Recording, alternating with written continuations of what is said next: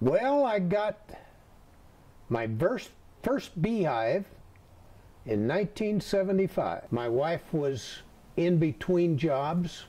It was a struggle. I would work, and the whole family would work in the evenings to build enough supplies that we could sell during the day. Sometime later, this lady decided she didn't want to stay in business any longer, and we bought her inventory. And then this place became available, and we've been here now 30-some years. Bees are very important to the overall economy of California because we have an almond industry. It's, I don't know, $6 or $7 billion a year.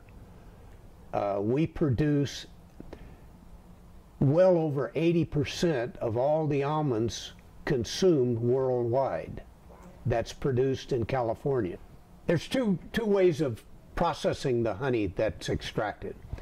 You can strain it, which means you pour the honey through a strainer that takes out wax particles and things like that. That's different than filtering. Filtering, you heat the honey and force it through under pressure through a very fine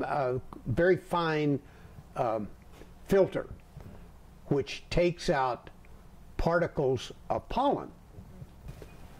You can analyze that honey and find out where it was produced by the traces of pollen in the honey.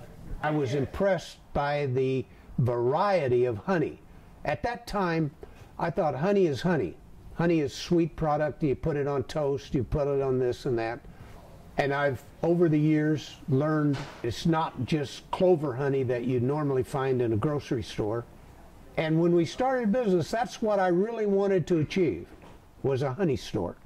To have a variety, a wide variety of different honeys, and that customers could come in and taste the various varieties.